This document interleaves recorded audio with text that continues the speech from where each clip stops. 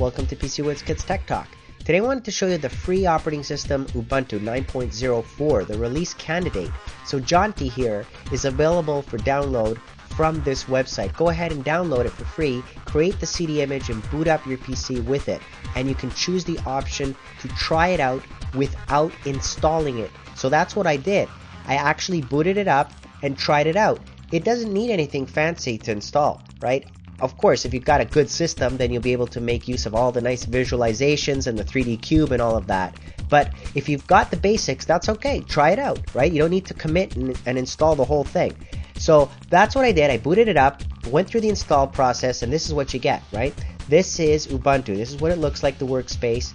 And here are the menus on the top left corner with all the options that have been previously in Ubuntu before, a few new options now, and we'll go through this in more videos about the new Ubuntu release. But I'm sure you want to go into the appearance option right off the bat. That's where you're going to want to go in and do some tweaking on the look and feel and the styles, the themes, and so forth, right? So you can easily change that if you don't like the default orangish type of brown colors that come with Ubuntu by default, right? That's the trademark color scheme that it has. So no problem, you can go ahead and change that to whatever it is that you want. But let's start off by looking at this first, so you can see how easy it is to go ahead and enable those visuals, right? A lot of people ask me they've installed Ubuntu and they can't get certain visualizations to work. Well, that's because they didn't go into the add remove option and install the compiz option.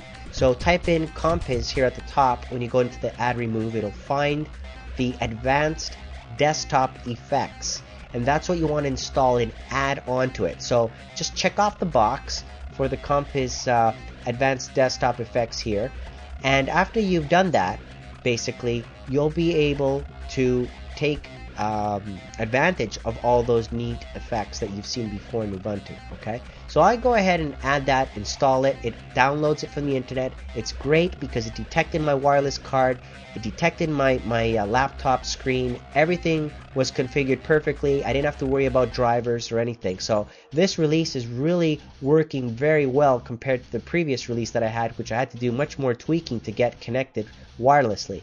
Now, after you've gone in, you have to go into the advanced desktop effects, of course, and enable the 3D cube, enable the rotation, enable all of these features by checking off the box, and learn, of course, what are the key combinations to actually invoke them, right, and get them to work. You can obviously select and configure it to be one big cube, and that's what you've probably seen in previous releases of Ubuntu.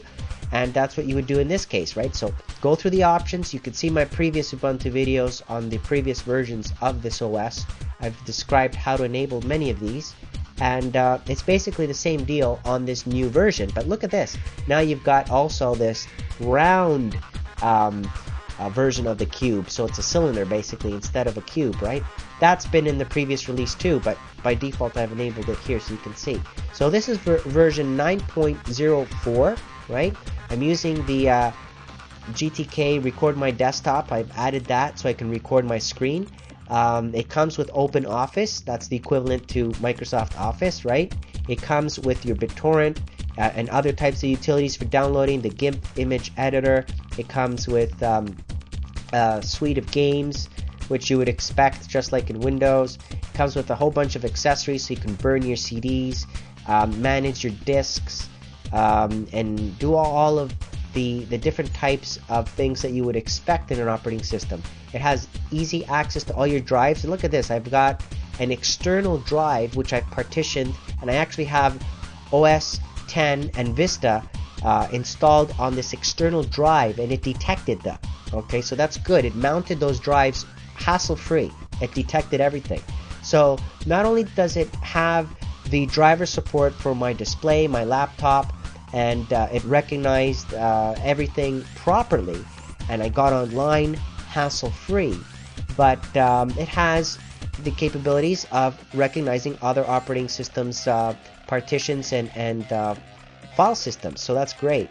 And of course, it will have other new options, which we'll have to discuss and review in more videos, right? We'll have to go through all the new features, the differences from the previous release of Ubuntu, and I'll do that in my next video. So this is part 1.